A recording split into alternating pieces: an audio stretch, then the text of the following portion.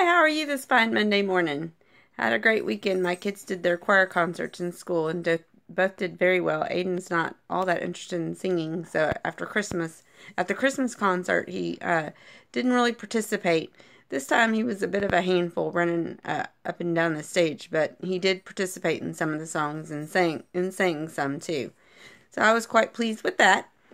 So I'm going to be reading out of Jeremiah chapter 29, verse 11. For I know the plans I have for you. This is the Lord's declaration. Plans for your welfare, not for disaster, to give you a future and a hope. Now, some versions say plans to prosper you. So he has plans for good and not for evil, not for disaster. His plans are to give you a future and a hope. Now, if we make a decision to follow after God, then our life is going to be better than it ever possibly could have been. It's going to be greater than we ever even could have hoped for ourselves. But what do we have to do in order for this to happen in our life? We have to stop and say, God, what do you have for me? We have to allow our decisions to be made with the help of God. Anytime I'm looking for a new job, I ask God to open the doors that He needs to open and close the ones that I don't need to go through.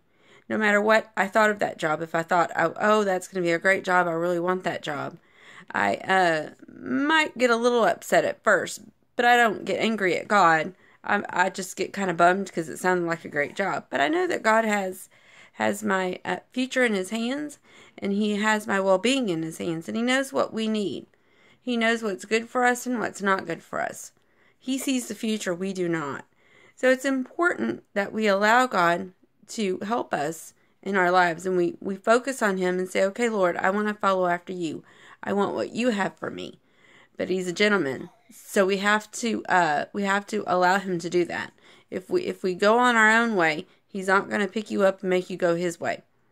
He's gonna lead you His way as long as you're willing to follow.